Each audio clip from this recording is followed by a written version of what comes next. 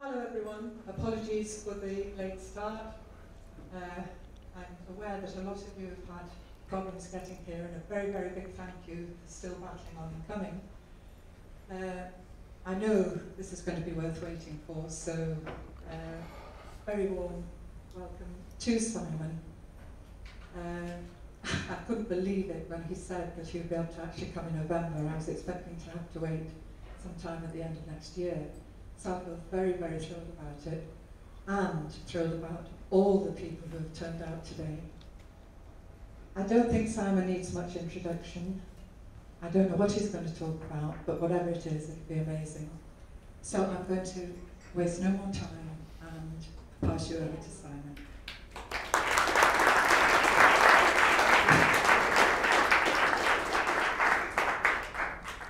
Thank you very much. Yes, I'm aware a number of us have had some real difficulties getting here today. The one-way system, the Christmas shoppers, diversion routes, no parking. I think if you live here, you know where to park, and if you're like me and you just come here to do the shopping from time to time, it is quite difficult, although it is a lovely place. All right, so first of all, thank you, the organisers, for inviting me. I'm very happy to be here. Thank you to everybody who's made that sterling effort to get here.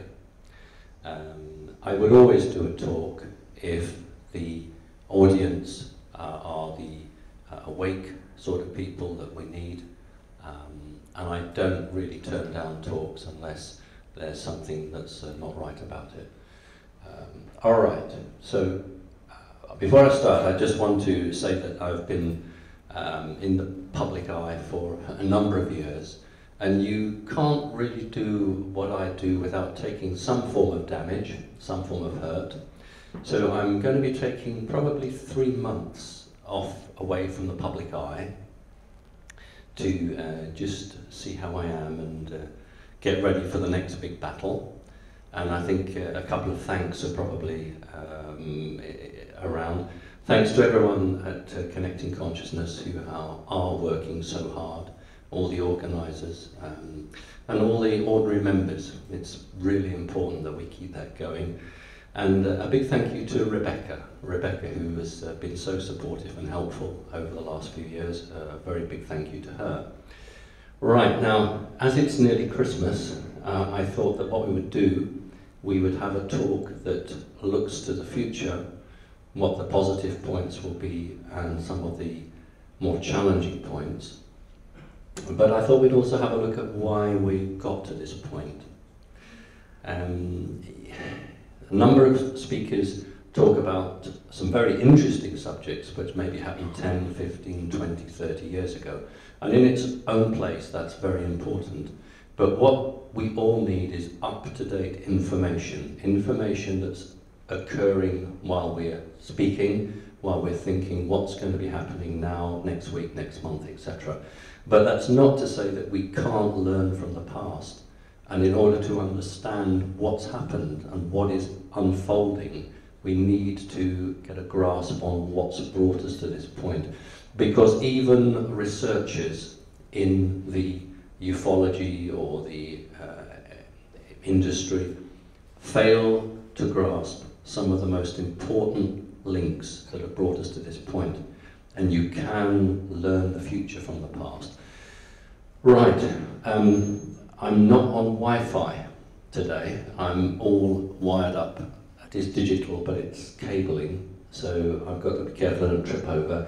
I've got someone to press the button for me because we're not on remote. Not yet. But what's good about that is I've got a couple of slides and we're going to talk about Wi-Fi and the danger of Wi-Fi. Not Wi-Fi itself, but what can be tagged along to Wi-Fi. So that's quite helpful. All right, could we start now? Thank you. So the first point I put up was the greatest dangers to humanity. And I'm asking the question of you, what are they? So can you just put your hands up and tell me what you believe the greatest dangers facing humanity are? Just humanity itself, okay? Chip in the hand. Chips, right, good one. Just your own ignorance is killing you. Okay, so that's great, humanity, yeah. Vaccines. Vaccines, good. Fear, good. Yes, good. Body system. Yeah, good. Another one, go on. Two more. Ego or the extra-dimensional ETSDs coming in as a power vacuum. Okay, they're both good. Gentleman back. Satanism. Yes, very good. Okay, thank you. Oh, I'll take the one more. Go on. Ignorance. Ignorance.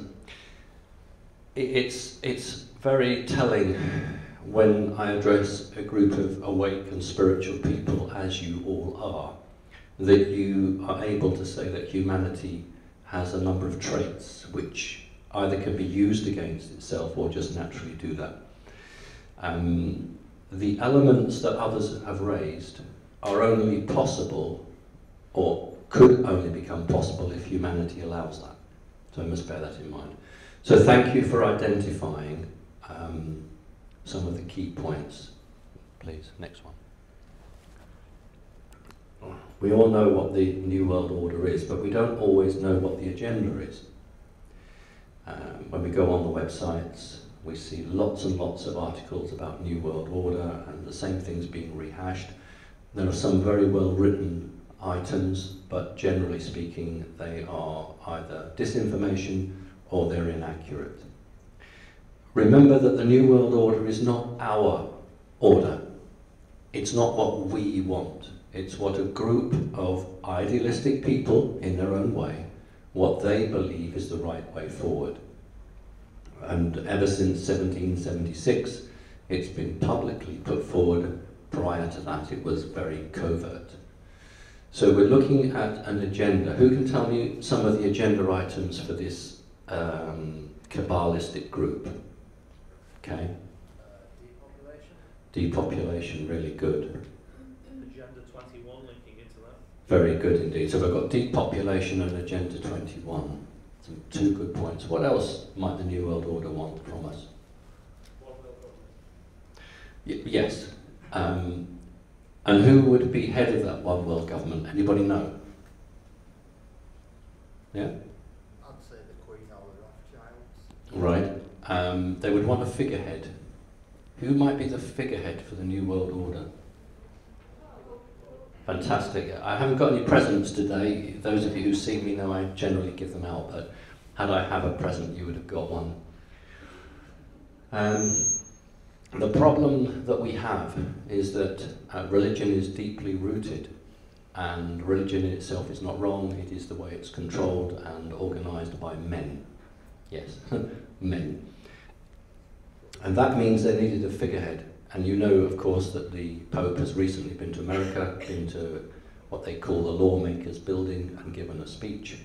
And we should all ask, why would the Pope, who doesn't speak for the Muslims or the Jews or the Hindus, and only speaks for one part of the Christian faith, why would he be going not to the United Nations, but to the government Centre for America and making a world speech? So we need to understand that the Pope is designed to play a very important part in the New World Order. But that isn't the subject that perhaps would really interest us at the moment. Can we have the next one, please? Right, we talked about that, brought the good point up on the first table. Ever since the 1950s, there have been rumours that the satanic elite wish to kill off anything from 50% to 75% of the population. Now, why is that? Well, one of the points here is that they love the planet. Don't get this wrong. These people love a rainbow. They love the forest, just as you do. They love to see the animals running free. What they don't like is to see anybody else enjoying it. So they want the planet for themselves without having to bother about anybody else. Just their friends. And until technology really moved on the last 8-9 years, the only way that these people saw a future would be to remove the majority of the population. Now, with the increase in technology, I have to tell you that that's no longer the immediate agenda item. Let's go back a little bit. As this talk develops, you're going to understand what the greatest threat facing me, you, and every other living creature on this planet who is not part of this psychopathic group. And we talk about artificial intelligence. The main thing that people hook on is reptilians. If you talk about reptilians, you get reams and reams and reams of text on the subject. When you talk about AI, then people begin to look around and get confused. Let's go right back to the days of the Industrial Revolution. Let us imagine an incarnate force. So this is a force that is an intellect and cannot take shape, but its role or its wish is to dominate every living creature on the planet. But it can't manifest itself physically. The only way it can is to be drawn into the human bodies if the human bodies want that to happen. So what you have to do is you have to artificially speed up the technology on the planet. So with the Industrial Revolution, which was not a normal process, what the Western world developed was the hardware, smelting processes, the ability to produce power from wind or from water, the forgings of metal, the rise of the corporations through the very rich and wealthy individuals who could then bring groups of people together, not quite as slaves, but in a way that they were tied to that factory or tied to that work. And all over the Western world, these people were working, producing some advanced technology for the time. So from about the 1700s onwards, we saw some very big advances. Come 1947, those advances had really gone as far as they could. The hardware was actually present, but what was not present was any of the software or the ability to take it to the next stage. Now, there's many people who talk about Roswell and many people who have their own views on it. And remember, it's just my view. You know, I'm not here to argue with other people's views. I just put my view across. And I do believe that the 1947 crash was two vehicles, and they were deliberately crashed. Yes, they were hit by some form of energy, but they were designed to crash. Because what happened was that advanced technology that we should never have had at that point passed into the hands of the Americans. And you know from your own research that this is where fiber optic cables have come from, where the microchips have come from, where the night vision equipment has come from, where the lasers have come from. And if we're in any doubt about that, you only have to look at the guy called Shockley, who was officially credited with inventing the transistor. And if you know your history, Roswell was in the summer of '47, some 6 months later, oh, we've invented the transistor, Bell Labs. So we looked for the invention of the laser beam, same link there. The only thing that the Americans realized was that they couldn't make an obvious paper trail. They learned the lesson, because if you look at Bell Labs and you try to look at their past history in developing it, it's very poor. So what they do now is they ensure that their multinational has a track record in a particular subject before they'll give it that technology. So we've got very advanced chips, the software to run them, and the ability to smelt and make rare metals. So we've achieved everything that this artificial intelligence wanted us to achieve, hence the term useless eaters. In other words, you've made the machinery we want, we have the devices we want, we don't need you anymore. So until the last 7, 8, 9 years, that was the policy. Well, now it's possible to control everyone on the planet through chipping. Okay, one of the issues that nobody brought up, because we don't necessarily see it as part of this agenda, and that's fracking. I know that in its own right, we know that fracking is bad, but we don't link it to the agenda of the New World Order. I can absolutely assure you that fracking is a key agenda of the New World Order. We are all mammals. We have a blood supply in our body. This earth has its own supply of underground streams of water, and it's through the underground streams of water that coded information is carried. Yes, I know there are ley lines, and that's a different sort of energy, but there are underground streams in every landmass where the planet communicates with itself through these streams. Now, these nasty, evil, elite people know this, and the whole purpose of fracking is to pour millions of gallons of poison, toxic waste into that water supply to disrupt the planet's communication. Because if they can disrupt the planet's communication, then they can disrupt the connection between humanity and the planet. What's not possibly understood is there is a covenant that exists between the planet and us. And thank goodness the planet hasn't forgotten that many years ago, the human races across the land masses actually honoured the planet. So people were far more spiritual with the running water, with the valleys, the stone rocks, and were not about to harm the planet.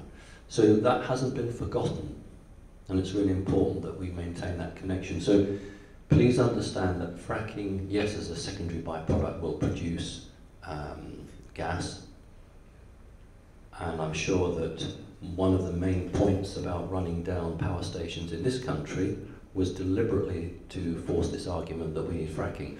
This year we will be between 2.5 and 3% short of the power we need at winter.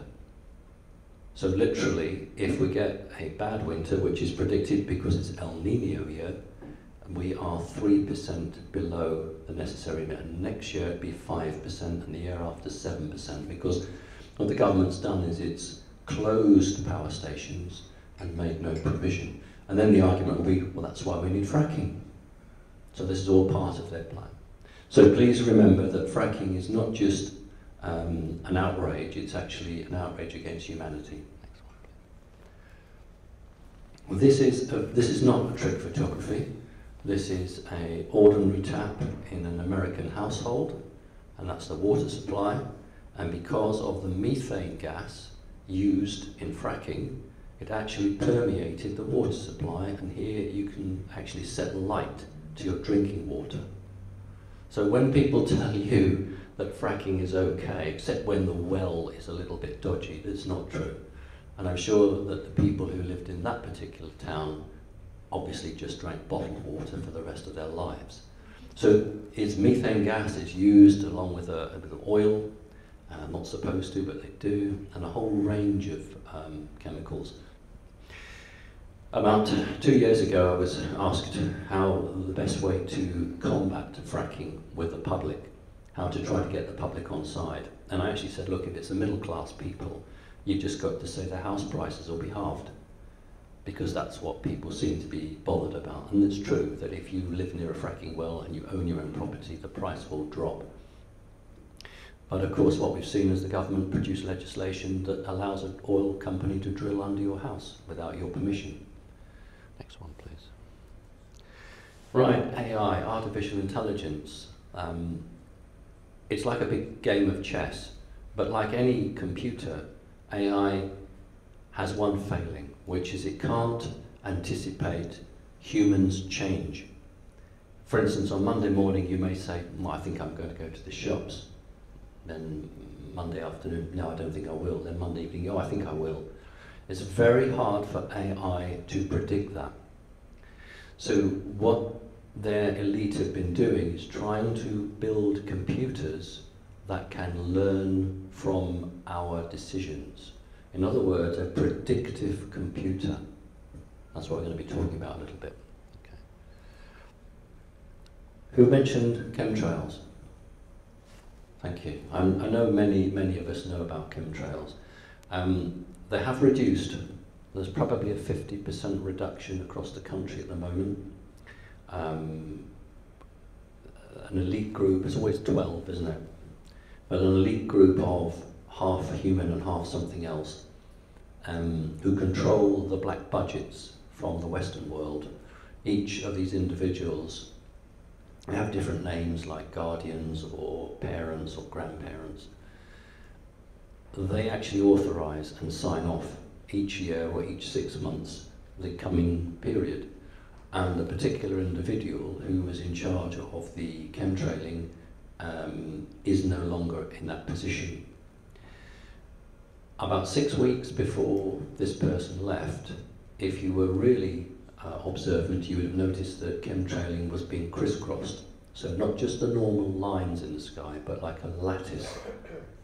And you know, we have got a really, really useful photograph of an alien spacecraft actually appearing into the lattice to actually try and deactivate some of it. So chemtrailing will be reduced but not stopped. So let's talk about chemtrailing. You need to understand that many of the pilots in these commercial airliners have no idea. Okay, some of them do, but you know, they have a really good job and they want a pension, so they're not going to say anything because they don't fully understand what's going on. But the vast majority don't. So what's being sprayed? Well, they've sprayed bacteria and viruses. They've tried different sorts of gel to keep those creatures alive. They've actually sprayed tiny, tiny, tiny particles, not quite nano, but really tiny particles of aluminum or aluminium to stay in the Earth's atmosphere so that whenever a non-reptilian spacecraft appears, it sets out a resonance frequency which a radar will detect. If you have a spacecraft coming from another dimension, when it pops into our reality, it creates a disturbance. And just as in 1944, the Americans and the British used Operation Window when they dropped reels of tin foil out of a Lancaster bomber to confuse German radar. This is exactly the same principle, but far more advanced. So that was one part of it. And then a few years ago, they realized that they had the ability to put nano robots, tiny, tiny little robots out, which we would all inhale, but wouldn't kill us unless activated. So let's have the next one. And again. Right. Nanorobots are small devices that can use either an internal power cell, or they can actually use the natural electric in your body, the static or whatever, the electric current we have, to keep themselves powered up for a period of time. And these particular ones here do jobs. They look pretty, oh God, I mustn't turn around. They look pretty fearsome with arms and legs. But that's one aspect. These things either build or can make you quite ill. The other aspect are those that will join together to form something like a supercomputer.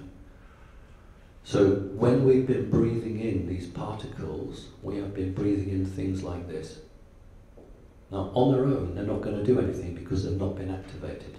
Next one, please. And again, thanks. This one shows how it connects to a cell, and it has a little cable coming from it. These are all absolutely microscopic. They are programmed so that when you breathe them in, they will go to a particular organ, or they'll travel around your bloodstream, and when they'll find Fred, then they'll connect with Fred, and they'll know Fred from George, and they'll build up over a period of time devices. This is really important because it demonstrates how a circuit board in a nano can be built. Each group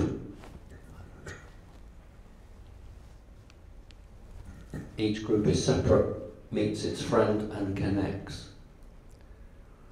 And this is how you can just go on building and building and building. Now they've done this, and they have done this on wide scale. These supercomputers that the Americans have are small portable computers all linked together.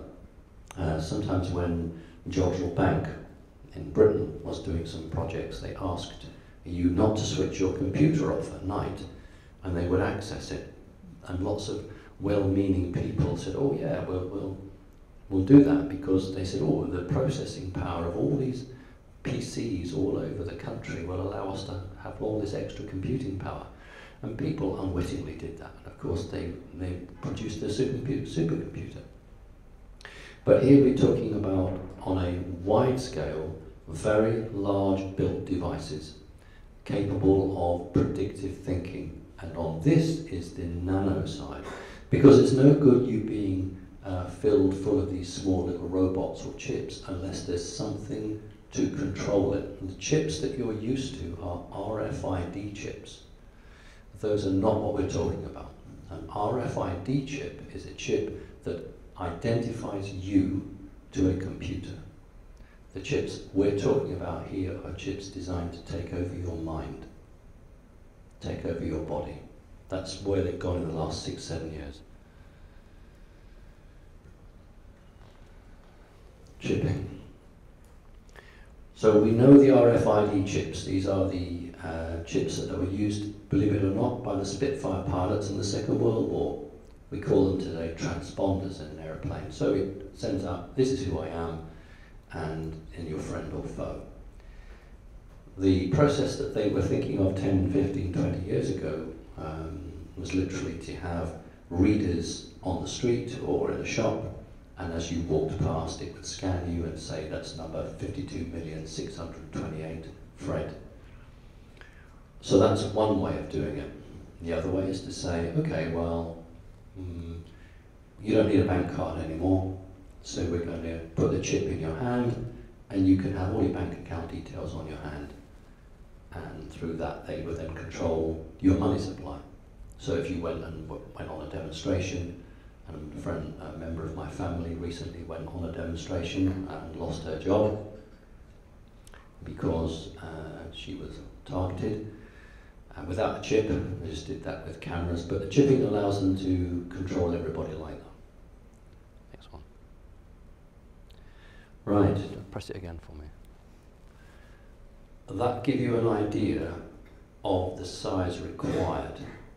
So we're looking at about 1 inch. This is the sort of chip that you would have to have as it stands to control everything else that you might have in your body. Now, how on earth would you have that? Why would you have that? So this is not what we're thinking. When we're thinking chips, we're thinking the traditional grain of rice. But this is the controlling chip. Okay, next one, please. Thankfully, some people are aware, although it's very muted because 2 to 3, 4, 5 years ago, the Americans ran a very expensive advertising campaign on cable television where actors were telling the public just how good it was to be chipped. And the usual point was, well, I can open the garage doors without leaving my house. I can turn the heating off when I'm at work. I can do this, that, and the other. But we've seen some very nasty, nasty actions since the Pope made the New World Order speech last month in America. You'll know, I'm sure, that in Australia, from January of next year, if you wish to claim unemployment benefit, you will have to be vaccinated. If you wish to claim old age pension, you will have to be vaccinated. And all children, all babies are to be vaccinated from January of next year. Now this appears on a document at the very highest level in America, and yet, as always, they let the Australians trial it first. Interestingly, in Norway, in the main city of Oslo, they are bringing out a forced policy of inoculating all children. And so a number of parents are literally moving out of that city. So it's being trialled. And once they see how it works there, then they're going to try and push it into America and Britain. And, you know, parents don't want their children chipped. I have no problem with a cat or a dog being chipped. But, you know, that plays a role if that animal is lost and recovered. The chipping in you is not designed for that. And one of the adverts that I had this privilege of watching was an actor saying, well, if a terrorist attacks the school and my children get lost, then the police can scan all the children they find and I can have my child returned to me. You'd have to be an actor to say that, wouldn't you? Okay, next one. Right, you press the button again, please. That is cutting edge chip. You know the one that we saw where we're being flexible with? They can't go ahead and put that in you. They can put that in you. So that is a real photograph, it's not a trick. That is the controlling chip. Because the nano chips that are pushed out in chemtrails are far smaller than that. That is your controlling chip. Thank you. One more. The other possibility was on a skin graft, where it was actually flexible like that. That's one of the reasons that tattoos over the last 5 to 7 years have been pushed, and why they have such demonic shapes. Some of the styles which we see on a lot of the science fiction television programs are being copied through into tattoo marks. And people don't realise it, they just think they look really exciting and really good. The whole object is another arm to see whether we can go down this road, as they would say, and put these chips on. But these can be removed, that's the point. If you suddenly realise what's going on, then you could actually get rid of that. Next one. Does anybody know what transhumanization is? One of the memoirs of Ray Kurzweil is basically heading towards a singularity, so basically wiring everybody up so that you are a controlled unit within a supercomputer, and therefore are ultimately controlled by that. Very much like so. Thank you, that was really good. I'm just going to sort of paraphrase that a little bit. Transhumanism is an agenda from the same crazy people that we've been talking about, who are following orders from their disincarnate master to control people. And the best way to control people isn't to point a gun at them, it isn't to pass a law through Parliament, it's actually to start to change you so that you lose your humanity. That's the whole point about this, because this artificial intelligence isn't flesh and blood. It's not organic. It doesn't understand us. But it does understand that it can sell an idea which appears to be benevolent, and that once we become part machine and part human, then we will make a choice as to whether we wish to remain human or become fully machine. And through many science fiction films and through many very far-seeing writers, this topic has come up. So we're going to talk about transhumanism because it's a term you are going to meet very much in the next coming 12 months. Next one. Do you know what that sign is? There was an article in my local paper where the police and crime commissioner was saying that she was very distressed that half of the population of the town I live in didn't know what the non-emergency number for the police was. And in the same way, most people haven't a clue what this is. It's about being hidden in plain sight and then going live with it. This is the symbol that you will see. If they get their way, this is the symbol for transhumanism. Okay, so this is a sign that we'll start seeing going up in hospitals and private places.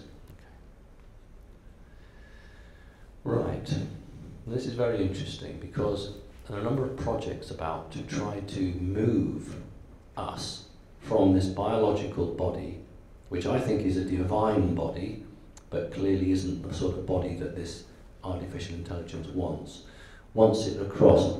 Turn around without setting off this speaker. I know the screen's small, so I'll quickly just read it out. Avatar A, and don't be mistaken with the word avatar because someone was trying to tell you something with the film.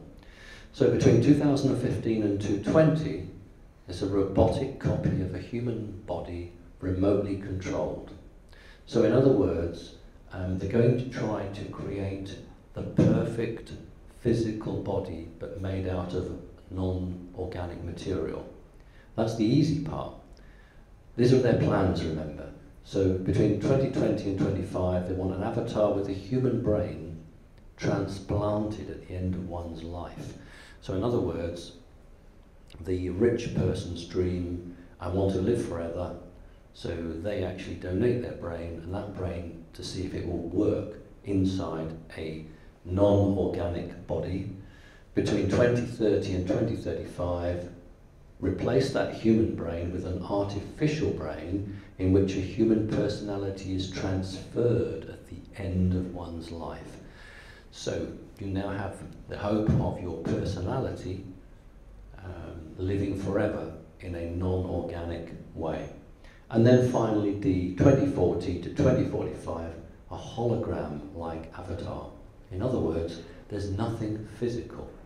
So do you see? It's exactly what the AI is. It's not physical, and it wants to take us from a physical blood and bone and sinew position to something that's holographic, just like it. And this is the way it wants to do it. It wants to do it by tricking people and saying to them, oh dear, you lost your arm in an accident. We can give you a bionic arm. Remember the Bionic Man, those of you who remember the 70s? On that side, it looks brilliant. But we're not looking at a standalone piece of technology. We're looking at a very, very evasive plan to try to sell an idea, which is the devil, frankly. Okay, next one, then we might have our break in a minute. What film is that from? Metropolis. Very early film, before 1933. It's a silent film, and this is exactly what you're looking at. You're looking at transhumanism. And I didn't show this picture. I showed this picture, not the next one. I didn't use that. But it actually shows a magical pentagram behind the robot. So those who are in the Illuminati, those who are in that cabal, are very clear that they want to see this progress. But when the technology wasn't there, then it just seemed a dream they'd been promised. There was a promise, and they didn't have the technology. No Roswell at that point. My own mother, this was one of her favourite films, actually. Right, now, because I started late, how do you want to work the break times? Well, is it, have you got another hour afterwards? Yes. Well, perhaps, would it be all right just a 10-minute break rather than half an hour? Yes. Yeah. Okay. Would that be okay? Yeah.